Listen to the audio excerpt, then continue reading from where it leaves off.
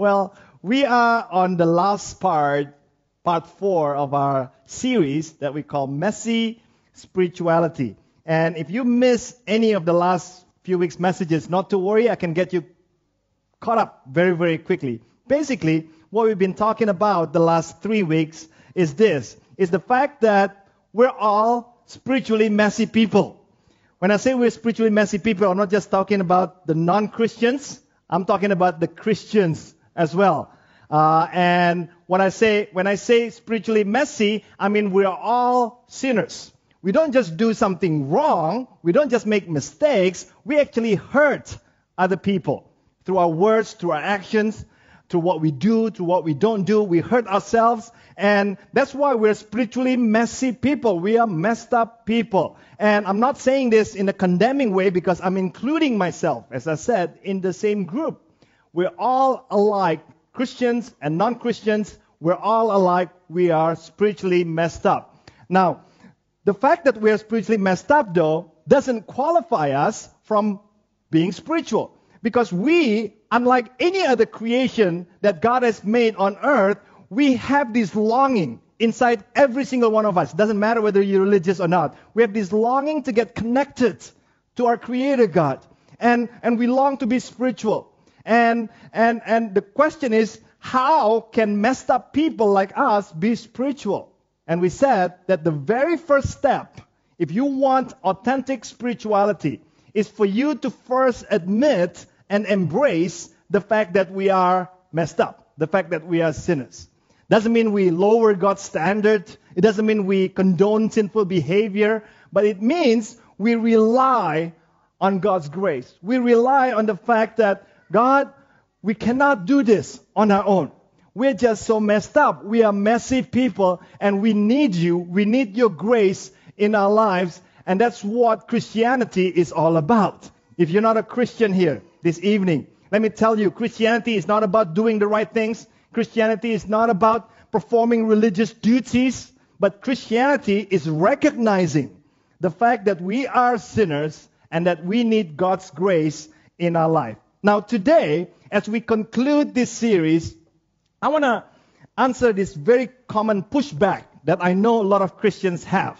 And because I used to have this pushback myself. And from time to time, I'm telling you, I still have this pushback myself as well. And it is the question, what if we keep messing up after we sin? What if we keep doing wrong things after we become a Christian? All Christians accept the message of grace, pretty much everyone, right? We believe that God is gracious to us, but not every Christian believes that God's grace has no expiry date. We believe that God's grace has a beginning and has an end. You know, after you are redeemed from your sins, after you have been set free from your sin, now it is your responsibility to take care of your spiritual health so that you don't forfeit the grace of God. You know, what if we keep sinning on purpose? That's my question to you this afternoon. Because, you know, sometimes we do admit, like, okay, you know, from time to time, we make mistakes, we do something that we regret, you know, we don't really mean it. But if you want to be honest, you know, if we want to be honest, we are a church, we do sin on purpose, don't we? Knowing that God is gracious, knowing that, you know, Christ has paid the penalty for our sins, we still sin. What then? Is God's grace still sufficient to cover us from our sin? Will God still be gracious to me? That's the question that I want to answer this evening. You know, for many years after I became a Christian, I always lived in fear. You know, my spirituality wasn't what you can call healthy at all. Every time I did something wrong, every time something bad happened to me, I always felt like it was God's punishment for me. You know, maybe because I didn't pray long enough, maybe I didn't do my quiet time. You know, every time something bad happened, I immediately thought it must be God's punishment, God's discipline for my life. I always imagined God being very disappointed in my spiritual performance. You know, I felt like God is saying, you know, I gave you Jesus Christ to die on the cross, and this is how you repay me. During these years, I believe I serve a God who at the beginning was gracious to me, And I was very happy with that fact. That's why I became a Christian in the first place, because, I realized that, hey, I'm messed up. I needed God in my life. But then more and more, after I became a Christian, I believe this God somehow is becoming more of a disciplinarian kind of God. I believe that, God has a very, very high expectation that I can never achieve in my life as a Christian. And that's why I felt condemned quite a lot. I felt like I was not a very good Christian. I felt like at any moment, at any time, I could very easily lose God's grace in my life. God could very easily take back His love from me. Until I got slapped in the face by what the Apostle Paul wrote in his letter to the Romans, in his letter to the Roman Christians. And in Romans 8, verse 38, we have it up here on the screen. Paul says this, and from time to time, I needed to hear this again and again in my life. From time to time, this is the verses that I always go back to, because I can't rely on my emotion. I can't rely on my feelings. I need to rely on the solid foundation of what God says about who I am. I need to rely on what God says about His love, about His grace in my life. And Paul says this, and earlier in verse 35, Paul says, who can separate us from the love of Christ? And the answer is nothing. And in verse 38, he said, for I am convinced that neither death nor life, neither angels nor demons, neither the present nor the future, nor any powers, neither height nor depth, nor anything else in all creation will be able to separate us from the love of God that is in Christ Jesus our Lord. The bottom line is this. Paul is saying we're all stuck with God's love, whether we like it or not, whether we want to be or not, we're all stuck with the love of God. The word nor anything else means nothing can stop God from loving us. Nothing. He's just going to keep loving us regardless whether you want to or not, regardless whether you like it or not. And in modern language, you could actually paraphrase this, because nor anything else means anything else. That means nothing, absolutely nothing shall be able to separate us from the love of God in Christ Jesus. So you can paraphrase this to say this. For example, neither our failures nor our poor church attendance, neither our reluctance to pray, our inadequate Bible reading, neither our denial, nor doubt, nor insecurity, nor guilt, nor bad theology, bad temper, selfishness, nor anything else in all creation shall be able to separate us from the love of God in Christ Jesus our Lord. In other words, He loves us when we obey Him. He loves us when we disobey Him. Some of you might find that hard to believe. He loves us when our life is straight. He loves us when our lives are a mess. And Mike Iaconelli, who wrote the book, said His love is sticky. I like that, like super glue, stronger than super glue. His love is sticky, resistant to rejection, aggressive, and persistent. Many years ago, there was a movie, a great movie called The Great Santini. And the main character is named Bull Mitchum, played by Robert Duvall, one of my favorite actors. Bull Mitchum is a soldier, and he has a wife and 4 kids. The biggest one, or the oldest one, is Ben. He used to be very close to his oldest son, Ben, until he grows up to be a bit more mature, and the relationship grows further and further apart. One evening, Bull Mitchum comes home drunk and begins to physically abuse his wife.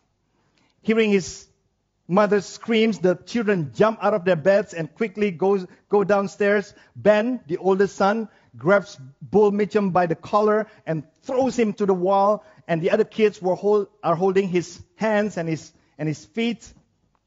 And when the screaming and the crying finally die down, Bull Mitchum backs away and he storms out of the house, leaving his wife and his children behind. Later, after his brothers have gone to bed, Ben speaks to his mom.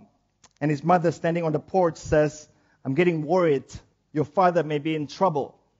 And Ben says, "Good, I hope he dies." "I want you to go and get him," his mom says. So Ben reluctantly goes outside and looks for his dad. And at last he finds Bull slumped against a tree, mumbling a sad imaginary words, imaginary conversations with his dad, who's already passed away. So Ben, the son, listens to his father's tearful words, and he begins to understand why his dad acts the way he does.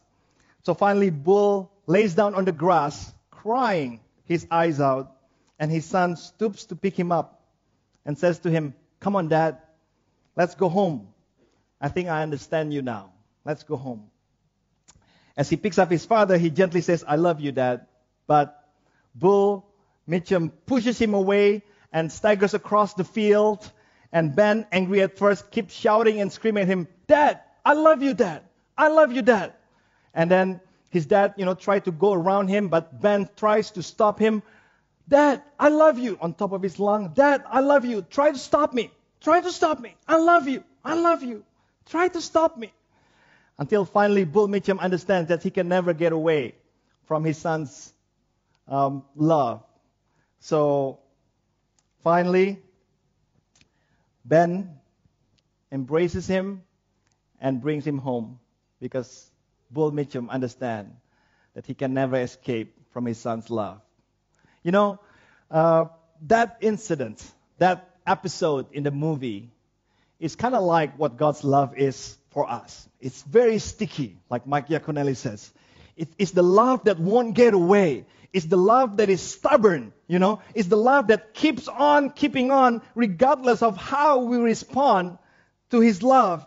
And if you read what Paul writes in the book of Romans, then you will understand why Paul can come to such conclusions in Romans chapter 8. Why does Paul have this lofty idea that no matter what he does, no matter what happens, neither the present nor the future, neither the angels nor demons, neither, height nor depth, space, time, it doesn't matter. Physical beings, spiritual beings, it doesn't matter. None, not even himself, can separate himself from the love of God in Christ Jesus our Lord. How did Paul come to such conclusion? See, we have to go back to the beginning of the letter that he wrote to the Romans. The letter to the Romans is the last of the letters that he wrote to the churches. This is written in prison. Not too long after this, he actually got beheaded for his faith. And Paul, at the end of his life, has this full understanding. God progressively reveals more and more things to him until he fully understands what the gospel message is all about. And Romans is like a Magna Carta, if you like. This is like the best. It's not a theological treatise. It's actually a letter that he wrote to the churches. But it could almost be like a theology book because of the depth of understanding that Paul has. So in the first 3 chapters, Paul explains that Jews and Gentiles, people with the law, people without the law, are basically alike. They all reject God. We all reject God. We do what we like to do, and we all have become the subject of God's wrath. That's basically the bottom line that Paul has been talking about in the first 3 chapters of the letter to the Romans. Whether we know the law or not, whether we keep the law or not, it doesn't matter. We're all subject under God's wrath because none of us are able to keep the law perfectly. And therefore, no one can be made right with God, Paul says, by keeping the law. And then, this is where the good news is. If you're not a Christian, I'm telling you, this is what Christianity is all about. In verse 22 of Romans chapter 3, Paul writes this: "We are made right with God by placing our faith in Jesus Christ, and this is true for everyone who believes, no matter who we are." I want you to notice the passive verb that Paul uses here. We are made right with God. It means no one can make themselves right with God, no matter how good you are. You cannot make yourself right with God. Somebody, see, we here is the object, not the subject. Somebody has to make us right with God, and that somebody is God himself. Meaning that God actually made us right with himself. How? How can this happen? By our good works? No. By going to church? No. By bargaining with God? God, I do this if you do this? No. Paul says, we are made right with God through faith in Jesus Christ. Paul says, this offer from God to be made right with Him is available to everyone. Whether you are Jew or Gentile, you know the law, you don't know the law, it doesn't matter. This offer is made available to everyone, to every single person. Whether you are a law keeper or not, it doesn't matter. Everyone who believes, Paul says, everyone who believes will be made right with God. If you're not a Christian, I said so before, this is a very good news indeed. The question is, why can't we be made right with God doing our own things? Why can't we be made right with God through our religious performance? Why can't we be made right with God through offerings, through sacrifices, through all these things? Why? Paul explains why in verse 23. For everyone has sinned and falls short of God's glorious standard. No matter how good you are, Paul says. I know some of you are very, very religious people. Let me tell you, Paul says, I am more religious than any of you. I learned the law from when I was young. I learned from the best of the best. I was zealous in my Judaism. If anyone can brag about the law, if anyone can brag about their religiosity, I am that person. In another part, Paul says that. But he realizes one very important truth that is common to everyone, regardless of who you are, what background you have, what religious background you have, what racial background you have. He says, for everyone has sinned, and we all fall short of God's glorious standard. Now, we Christians tend to use this verse as an evangelism verse, don't we? We use this verse to speak to the non-Christians. Actually, Christianity is not like what you think, because we all have sinned. We all have fallen short of God's glorious standard. That's why we need Jesus, you see, which is not wrong. I use this verse a lot because it's a very important verse for everyone to realize, for everyone to know that everyone has sinned.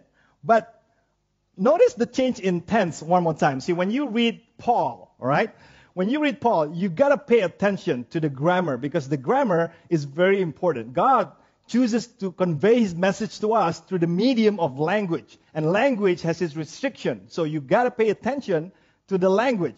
Paul says, for everyone has sinned. That is a perfect tense.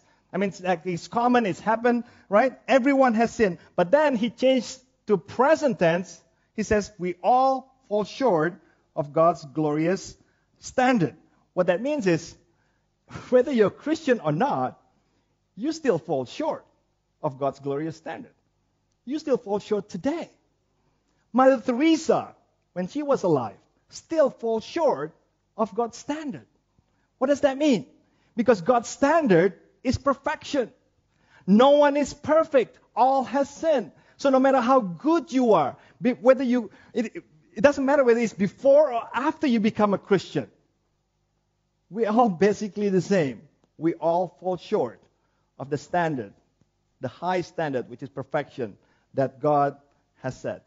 If you are a Christian and you want to be honest with me today, you know this is true, right? You love Jesus.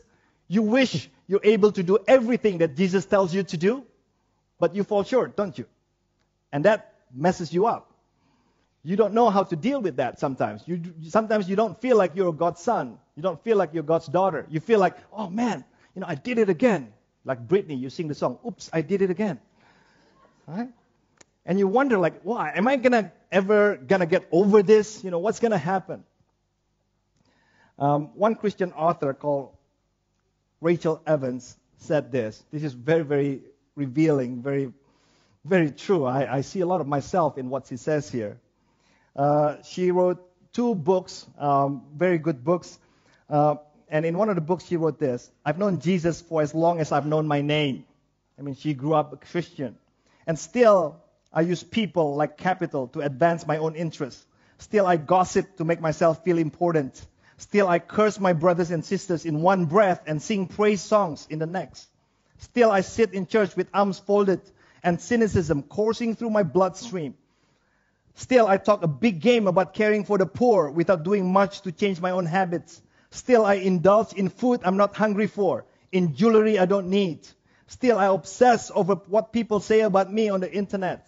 Still, I forget my own privilege. Still, I talk more than I listen. I complain more than I thank. Still, I commit the acts of evil. Still, I make a greater commenter on Christianity and a lousy practitioner of it. That's from someone who's written 2 spiritual books, best-selling books, who's grown up as a Christian all her life. That's how she feels. Christians or not, we all fall short of God's glorious standard. Until we die, or until we are raptured, meet Jesus in the sky, that's going to be us. And you have to embrace that. You have to live with that. You have to learn how to deal with that. And Paul continues in verse 24. Paul says, "But God, by His grace, with undeserved kindness, declares that we are righteous." See, the NLT used undeserved kindness, which is the best definition of grace that you can think of. It's short, it's precise, but the Greek word that is used by Paul is charis, meaning grace. Those of you who has a daughter with the name Charis or Charista, it means grace. But God, by His grace, meaning undeserved kindness, declares that we are righteous.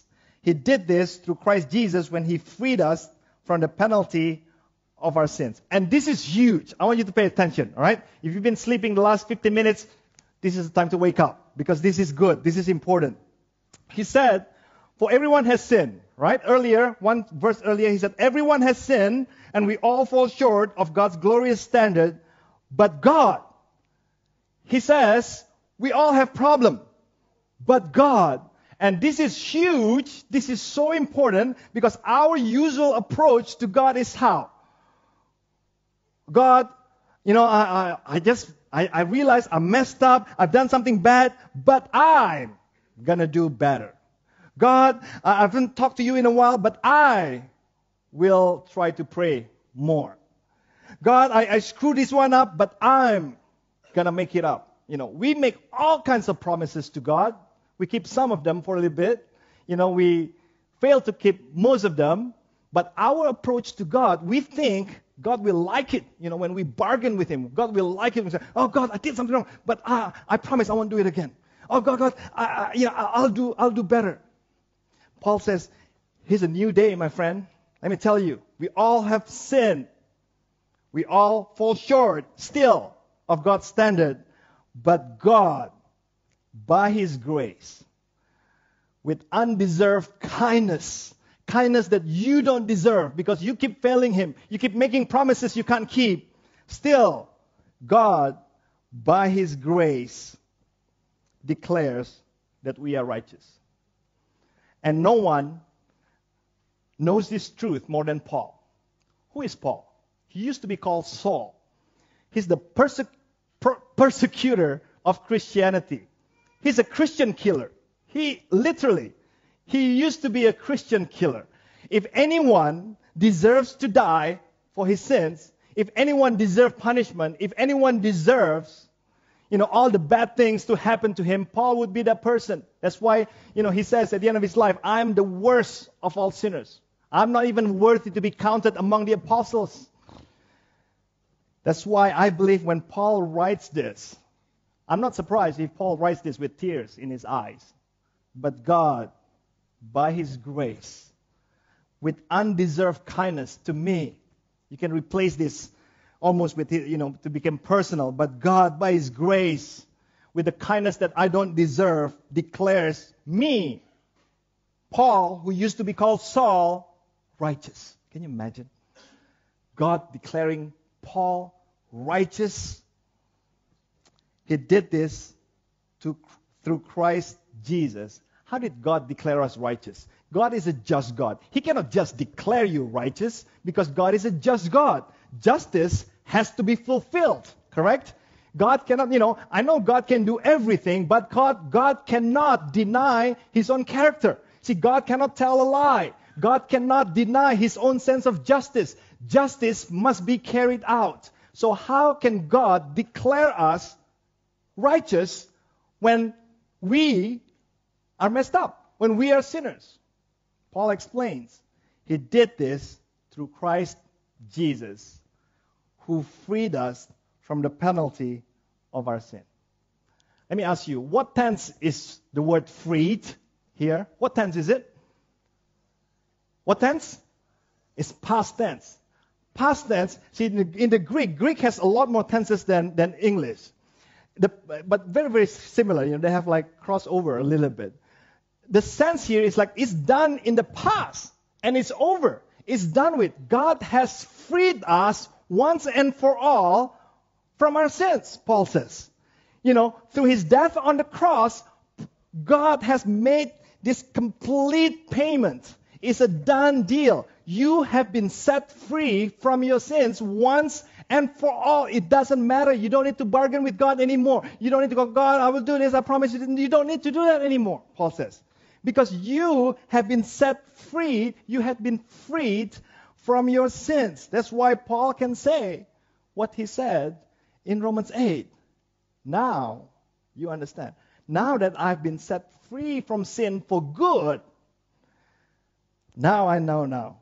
I'm convinced, because I've been paid in full, that neither death nor life, neither angels nor demons, neither the present nor the future, nor any powers, neither height nor depth, nor anything else in all creation will be able to separate us from the love of God in Christ Jesus our Lord. See, the reason why Paul is so confident in this, the reason why he even writes, nor anything else, in case he misses out, what could possibly separate you from the love of God in Christ Jesus? What could possibly, can I think of anything else in the whole world that could possibly separate you from the love of God in Christ Jesus? He said, I can't think of anything else, but just in case, let me write it down, nor anything else in all creation shall be able to separate us from the love of God in Christ Jesus our Lord. The reason why Paul is confident is not because of his performance. It's not because he believes he's the best of the apostles and he deserves the grace of God. He deserves the salvation that comes from God. No.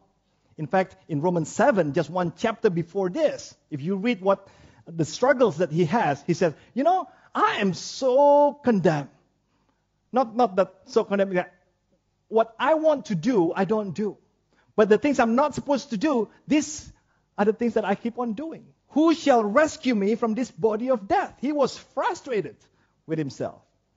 And then Romans 8 is just that. But thanks be to God who freed us from this power of sin.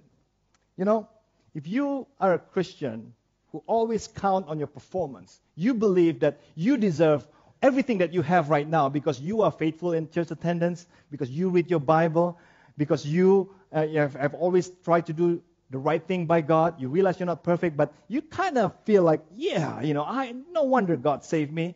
I'm telling you to repent right now, because that's not the reason why God blessed you. That's not the reason why God saved you. You can't count. You can't be confident in your own performance. Isaiah said, our good deeds are like filthy rags in God's sight. That's how bad we are. That's how messed up we are. William Carey, the missionary to India, he is actually known as the father of modern missions. He wrote to one of his sons when he was about 70 years old. And he wrote this. We have it up here. William Carey says, and this is coming from like almost a saint, right? I mean, he practically gave up his life for the Indian people. If there are a lot of Christians in India right now, that's because of William Carey, William Carey's influence. He translated the Bible to so many Indian languages. This guy is amazing. But this is what he wrote to one of his sons. I'm this day 70 years old, a monument of divine mercy and goodness. Though on a review of my life, I find much, very much, for which I ought to be humbled in the dust. My direct and positive sins are immeasurable. My negligence in the Lord's work has been great. I have not promoted his cause, nor I sought his glory, and honor as I ought. Notwithstanding all this, I am spared until now, and I'm still retained in his work, and I trust I'm received into the divine favor through his grace. You know, even William Carey realized, man, what a wretched person I am. You know, I'm supposed to do things that I don't do. You know, I'm supposed to carry out the work of God that I cannot carry out all of them.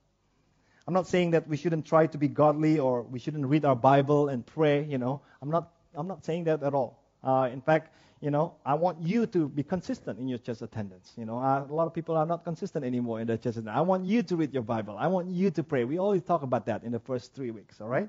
But if you're one of those Christians who trust in your own good works, all right, in your own effort to get close to God or to be loved by God, I want you to listen to what Brennan Manning has to say. Brennan Manning, he wrote a lot of great books, Ragamuffin Gospel, you know, Abba, Father. He wrote this: may all your expectations be frustrated. May all your plans be thwarted. May all your desires be withered into nothingness, that you may experience the paralysis and poverty of a child and sing and dance in the compassion of God who is Father, Son, and Spirit. Amen and amen. In other words, Brennan Manning said, you know, don't ever come to God with this idea that you are good enough to come into his presence, but come to him like a child, understanding that, you know, we are basically messy people, you know, and we need God's grace every single day of our life. Singer Rich Mullins, who wrote Our God is an Awesome God and all that, actually he died in a car accident, quite tragic. When I was in America in 1996, he died in 1997. You know, the song was very popular. You know, it was sung all over the churches in America. Our God is an awesome God. He wrote this. And when I read this, I said, wow, Rich Mullins got it right. I totally agreed with him.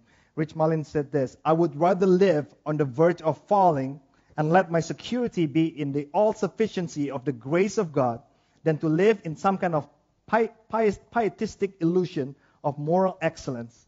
Not that I don't want to be morally excellent, but my faith isn't in the idea that I'm more moral than anybody else.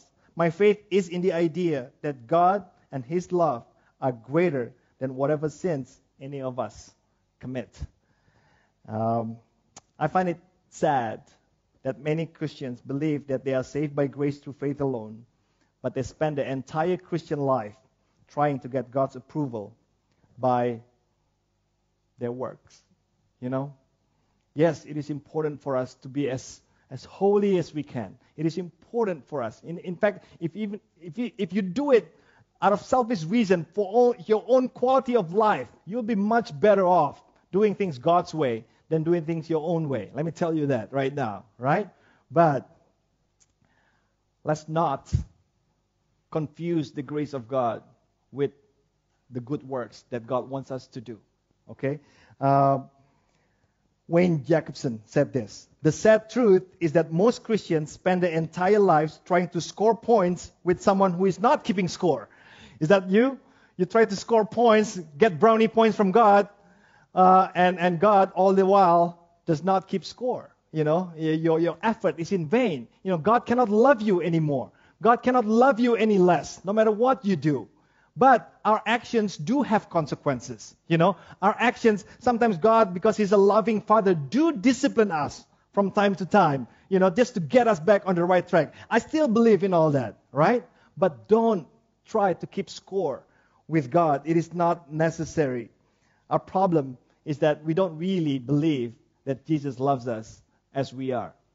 We don't really believe that Jesus loves us, that God loves us unconditionally. And I know that's our propensity, you know, because we live in a performance-based world. Everything we do is performance-based in this world. So it's very difficult for us to receive it. And we understand it here, but we can't receive it here.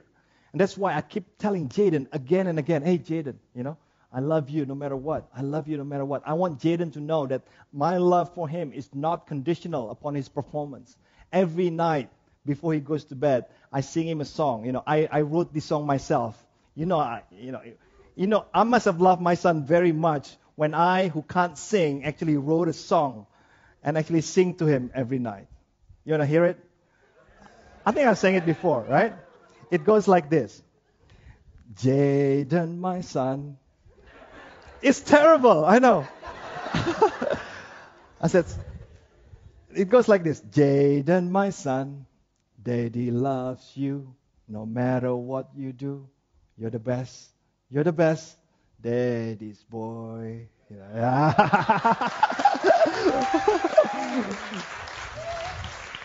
I want him to know, and he can sing it along. He got tired of singing that song, but it doesn't matter. I have another song that I sing to him, but I sing to you next time. But think about this, right? And I'll close with this. If I, imperfect father as I am, I want Jaden to be confident of my love for him. I won't be able to give him a Jaguar, probably. I can't give him everything that he wants. But there's nothing that I want more for him than for him to realize that, hey, my dad loves me unconditionally. I don't want him to doubt my love for him. And think about this just for 30 more seconds with me. If I, the imperfect father, doesn't want my son to doubt my love, imagine this. How much more God, your heavenly Father, God, your heavenly Father, doesn't want you to doubt his love for you. That's the worst thing in the world for God if he can't communicate to you how much he loves you, how much he unconditionally loves you, how much he's so gracious to you. At the end of this series, my only request to you is be gracious toward yourself, because God has been gracious to you. Be gracious toward other people. Christianity has been condemned by people outside for being ungracious. And that shouldn't be the message that we send.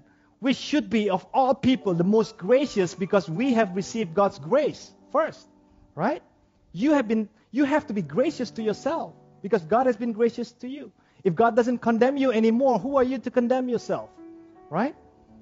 Don't live the life of sin, of course. Be better. Honor God with your life. Honor God with your money. Honor God with your talent. But don't beat yourself every time you fail, because God wants you to keep growing in your faith. His grace is sufficient for you. Pastor Mike is going to lead us in a song. I love this song. The lyric says, only by grace can we enter. Only by grace can we stand. Not by our human endeavor, but only by the blood of the Lamb.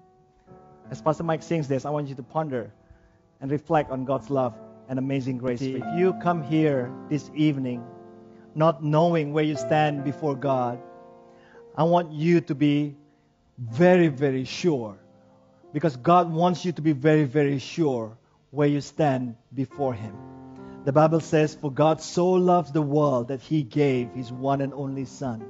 Whoever believes in Him will not die, but have an everlasting life. I want you to know, God wants you to know,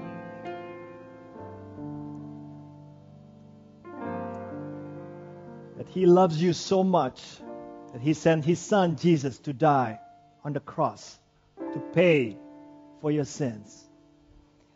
God doesn't look at your mistakes anymore. As far as the east is from the west, the Bible says that's how far God has removed your sins from you. You've already been forgiven 2,000 years ago when Christ died on that cross, and when He says it is finished, it is paid for. The only access for you to that forgiveness, the only thing you need to do is to have faith in Him, to believe Him, to trust Him, that you will not trust in your own good works, but you will trust in His finished work at the cross. You will trust His grace instead of your own effort. That's the only thing that God wants from you. He doesn't want anything from you. He wants something for you. He wants eternal life for you. He wants you to spend eternity with Him. So this evening, I want to give you that opportunity. I'm going to pray. And if you want to be included in that prayer, I just want you to raise your hands and just say, that's me, Daniel, I don't understand everything that you said, but I understand enough to know that I'm a sinner and I need God's grace in my life. Without anybody looking around, just Just raise your hand and say, that's me. Please include me in your prayer. I want to accept God's grace in my life. Yeah, I see it. Anybody else? Yeah, I see it. Praise God. Don't be embarrassed. This is not between you and me. This is not between you and the church. It has nothing to do with the rocks, nothing to do with the church. It's something to do with you and your Creator, God. God wants to make it right with you. God takes the first step when He sent Jesus to die on the cross. And all you need to do is to respond in faith and believe Him for it. Anybody else? Just raise your hand. Yeah, I see it. Let's pray. For those of you who raise your hand, I see it. For those of you who raise your hands, I want you to repeat after me. And God looks at your heart. You know, it's not the words. Don't worry about the words. But God looks at your heart. If you mean what you say, I'm telling you, heaven is rejoicing. Angels are clapping because one lost person now comes home. So all you need to do is just mean what you say. So I want you to repeat after me. And I want all the Christians to repeat after me as well. As a sign of support for our new brothers and sisters in Christ. So repeat after me. Father, I come to you in Jesus' name. Father, I come to you in Jesus' name. I realize I'm a sinner. I realize I'm a sinner. There's nothing I can do to save myself. There's nothing I can do to save myself. You have done everything for me. You've done everything. You died on the cross for my sins. You paid it all in full. In full. My sins of yesterday, My sins from yesterday, today, even tomorrow. I'm the recipient of eternal life. Not because I'm good, but because you are good. And that's your promise to me. So I believe Jesus as my Savior, once and for all. Help me to follow you all the days of my life. I want you to clap your hands for those who pray that prayer for the first time. God is good. And I'm telling you, if you pray that prayer for the first time, we want to know about it. If you let us know, we're going to have water baptism soon. You know, register to be baptized. You don't need to wait around, you know. There's no requirement because God and His grace is all that you need. All right? So why don't you open up your hands right now? Let's be dismissed in God's grace. Church, let's go back from this place, understanding, being renewed in our zeal toward God, understanding that nothing we do is enough to separate His love from us. May that motivate you toward godly living. May that motivate you toward repentance. May that motivate you to live better and better. Not because you want to win God's love, you already have God's love. Not to win His favor, you already have His favor. But because you want to honor Him, you want to be grateful. You want to acknowledge Him every day of your life. May the grace of our Lord Jesus Christ, the love of God, our Savior, and the fellowship, the power, the anointing of the Holy Spirit be with you always. Be with your family, your work, your ministry, your children, their studies, their relationship. May God bless everything that you do so that through you, people will be blessed both now and forevermore. All God's people who are blessed. Say it together with me now. Amen. Amen. God bless you, everybody. Have a wonderful weekend.